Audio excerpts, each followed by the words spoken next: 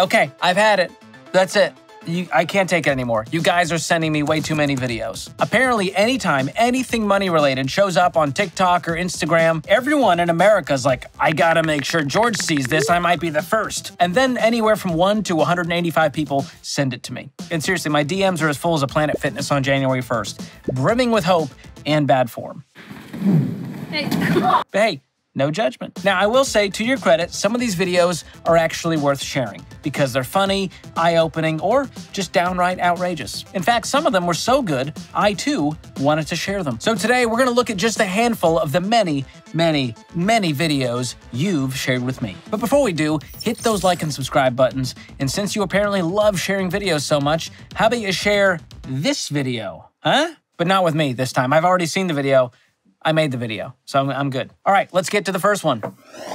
Now, I don't know who originally posted this one. If you do, credit them in the comments. But it was shared on Instagram by the account Business Equity. Let's take a look. So I'm at the bank, right? I noticed everybody's receipts right there, so I'm like, let me see how America's doing. Felt like being nosy. Available balance, $400. Available balance, 173. Okay. Available balance, 57 cents. Bro, America going through it, man. I mean, what would happen if, like, you know, they get like a sickness in the family or some emergency? It's not easy to live out here in 2023 nowadays. Might as well go back to El Salvador, man, your country, to be honest. Wow.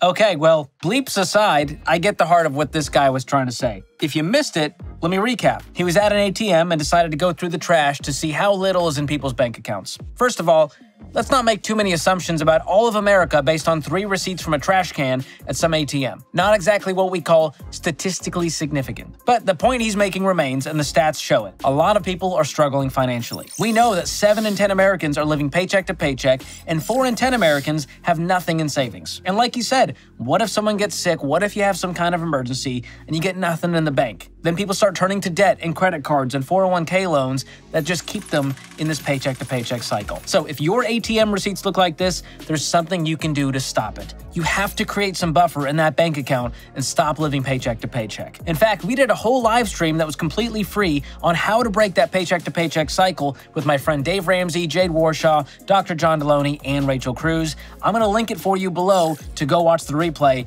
because this will help you get out of that cycle. All right, our next video is from my boy, Rob Dyrdek. Let's check it out. I never saved any money, all the way up to 40.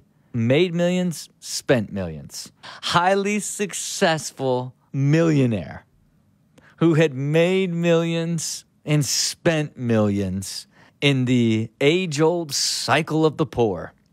The age-old cycle of the poor. It doesn't matter if you make $12 million a year or you make $12,000 a year. If you spend every bit of money that you earn every single year, you both end up in the same place, the same struggle, the same chaos on 2 completely different scales. That's good. So here's Rob talking about one of his biggest mistakes, making millions, spending millions. Now, we all wish we had that problem, right? But I love the transparency here. He's acknowledging that just because you make more doesn't mean that you're building any more wealth or that you're keeping more. The person who's making a lot of money has some clear advantages here over the person who's making $12,000. But what he's really addressing here is the problem of lifestyle creep. The more you make, the more you spend. And everyone always likes to think, well, if I made more money, my problems would be better. Or you tend to upgrade your lifestyle and take on more payments and more debt to look good instead of actually become wealthy. But I like what he's saying here. He's highlighting the fact that even people who make a lot of money can be in a terrible spot financially if they're not doing the right things with their money. And the stats show this. 1 out of 3 Americans, these high earners making 6 figures, are living paycheck to paycheck. 1 out of 3. That is insane. I feel like I'm taking crazy pills! So you gotta live on less than you make. If you can learn to do that, you will become wealthy, whether you make $40,000 or $400,000. All right, the next video comes from @HoseDraggers. I'm worried. Let's check it out. All right, we got a pulse. What happened? You suffered a heart attack, but we were able to bring you back to life. Oh my God, thank you so much. Of course, of course. It's just gonna ask you a couple questions really quickly. What? Yeah, just whenever you're ready. I love these tipping videos. Okay, so let me recap what happened in this video. It's obviously a comedy sketch, guys, not a real paramedic. It's a made-up tale. You know, it's clearly addressing the out-of-control tipping culture in America today. Where does it end? Like, are we gonna start tipping paramedics and vending machines for functioning properly? Gonna start slipping a 5 to the dental hygienist for not making our gums bleed too much? Or tipping the proctologist for, you know what, they actually might deserve a tip. That's some back-breaking work right there. Anywho, I made a video about just how out of control it's gotten, complete with a guide for when you should and shouldn't leave a tip. I'm gonna link that below to solve this for you once and for all. No guilt tipping anymore, I'm done with it. Our next video is from Holly Polly, aka Swanky Squirrel 1 on TikTok. And you may recognize it because I've reacted to it on this channel before, but so many of you sent it to me in my DMs, I thought, we gotta address this and go a layer deeper. Check it out. I just checked my student loans because I needed to get the information to someone, and I started with $80,000. I have been paying for 10 years. Last year, I paid $6,000 lump sum because that's really the only way to get it low. That took it down to $76,000 after I'd been paying for 9 years. The grand total is I have paid $120,000 and I still owe $76,000. I think I might be late to the game learning about this. Student loans are really messed up. They are really messed up, and I'm sorry that she's going through this and realizing this 10 years into the game. So here's what's happening here. She didn't realize that making minimum payments with a high interest rate of 7% would mean her student loan balance actually grows as she's paying it down for a decade. So she's only paid down $4,000 from her original balance. She paid $120,000 total for a loan that was originally $80,000, and it's only got knocked down by 4.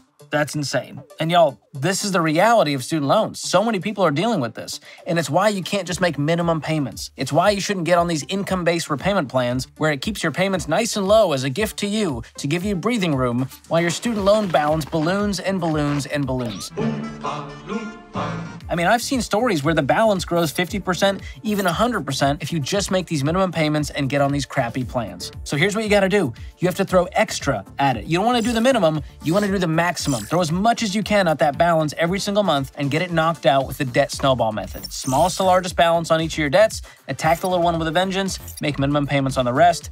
You roll the payment as you pay it off, and you gain momentum as you go. Don't wait a decade or 2 decades to pay off your student loans. Take control, be done with it forever. If you're following this debt snowball method, you're following the plan I'm teaching here, you'll pay off your debt in 18 to 24 months on average. All of your consumer debt gone. Take control, guys. This is not where you want to be. All right, this next video speaks to me personally. You'll see why.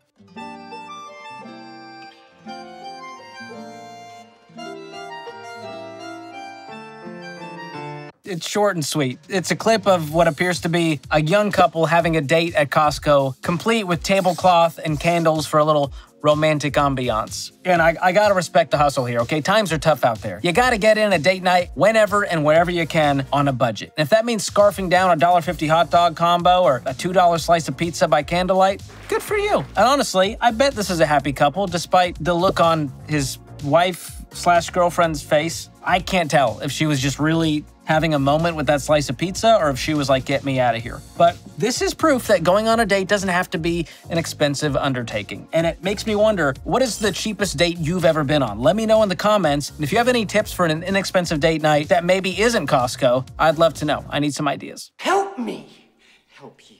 All right, well, those were just a few of the videos you guys have shared with me. Thank you to everyone who sent those. I'm honored you think of me when you see money-related content on Instagram, TikTok, or wherever else. And if you didn't enjoy this video, it's kind of on you, right? I mean, send me better ones. Just stop sending me these. We've put them in the vault, guys. And if there's a clip that should have been on this list, share it in the comments and maybe we'll include it in a future video like this. And as always, don't forget to hit the like button, subscribe to the channel, and share this with all of your friends. You know, like you share financial TikToks with me, which is a lot, borderline too much. So just share this video a normal, non-annoying amount. Thanks for watching. We'll see you next time.